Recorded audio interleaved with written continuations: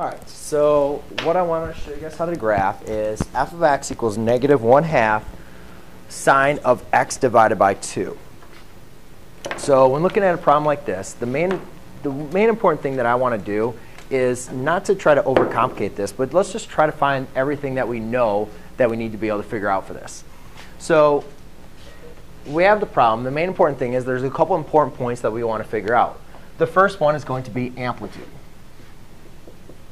And remember, amplitude was the absolute value of your a. Well, a is going to be in front of your function that's multiplying by. So therefore, I'm going to have -1/2 absolute value, which is equal to 1/2. Now remember, amplitude is your half distance from your max to your min. So that distance, the half distance, is going to be 1/2. Then the next thing I always like to do is find my period. And remember, to find the period of a function, that is 2 pi divided by b. Well, remember, b is going to be your coefficient of x. So we look at what is the number in front of x, and we could say, well, we could say there's a coefficient of 1, but that 1 is being divided by 2. So therefore, your b is 2 pi divided by 1/2. And then this one always trips up people again if they kind of forgot this from our trig. Remember, when dividing by a fraction, to get rid of it, multiply by the reciprocal, because any number by its reciprocal multiplies equal 1. And then 2 pi times 2 over 1 equals 4 pi. 4 pi over 1 equals 4 pi. So therefore, my period now is going to be 4 pi. The next thing that I want to look at is I want to look at my critical points. If you guys remember, when we were graphing, I talked about critical points of a graph. We had a max, we had a min, we had all these x-intercepts, right? We talked about 4 critical points. Well, to determine the critical points, or at least the distance between the critical points, what we're going to do is you're going to take your period. What you're going to do is you're going to take your period and divide it by 4. So I'm just going to do 4 pi divided by 4.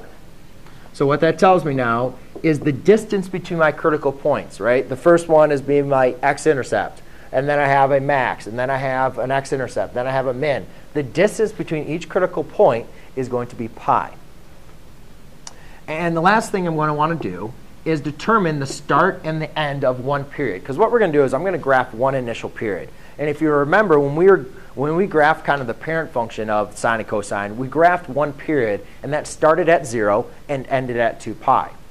If there's any type of transformation or how much that period is going to change, I want to know about that because I'm going to initially rewrite that first period.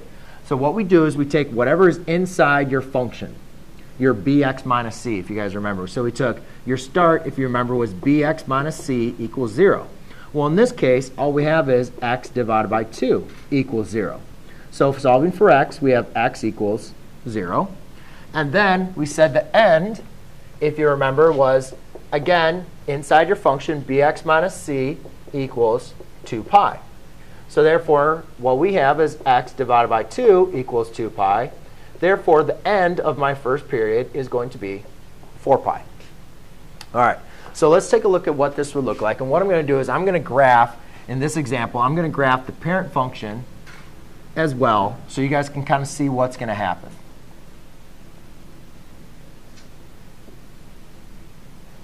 All right.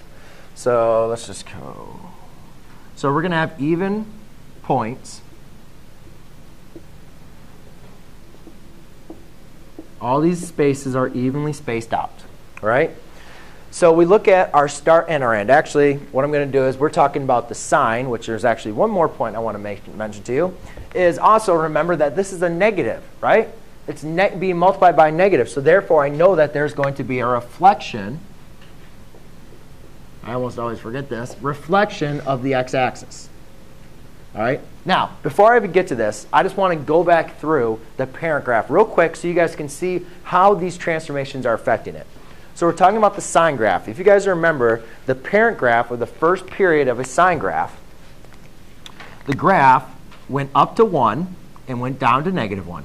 It started at 0, 0, and the first critical point was pi halves, then pi, then 3 pi over 2, and then 2 pi. Right? So if you remember what that graph looked like, what we did was the parent graph of sine went up to pi halves to get its first critical point. Then it crossed back at pi, which is the x-intercept, went down to -1, and then went back up. So that is f of x equals sine of x. Right? That's what that graph looks like. However, let's look at everything that we're changing now. Rather than it taking to go from 0 to pi to complete one cycle, now we're going to say it's going to go from 0 to 4 pi to complete a cycle. That means that distance is now being extended from 2 pi to 4 pi. The next thing is we have a reflection of the x-axis. This whole graph is going to be reflected over the x-axis. And also my amplitude, that half distance, so the half distance, instead of going up to 1, is now only going to go up to 1/2 and down to 1/2. So to graph a reflection, here's what I like to do. We look at our critical points. We now know that the critical points, ladies and gentlemen, are not, remember the critical points? The distance between the critical points are not pi halves like it was for the parent graph. Now the critical points are pi.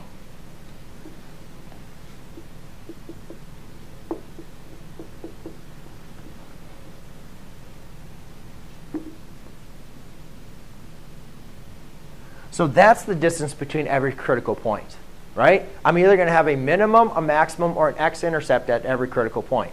So the graph, I actually didn't shift the graph. The graph still starts at 0, so I'm going to have an x-intercept here. However, my first critical point is now reflected over the x-axis, so it's going to go down to -1. Then the next critical point is going to be an x-axis. Then it's going to go up to 1/2. And then down back to 4. And you guys can see now this graph has completed one cycle with a distance of 4 pi. And then what I'll do is I'll also just increase this going in the negative direction.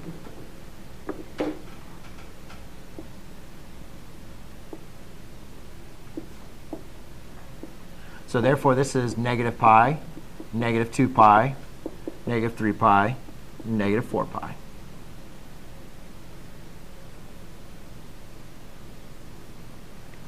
And there you go. There's how I've now graphed the function with 2 complete periods. And it looks a little rough on that side over there, but you guys can see it. Any questions on what I did? Nothing?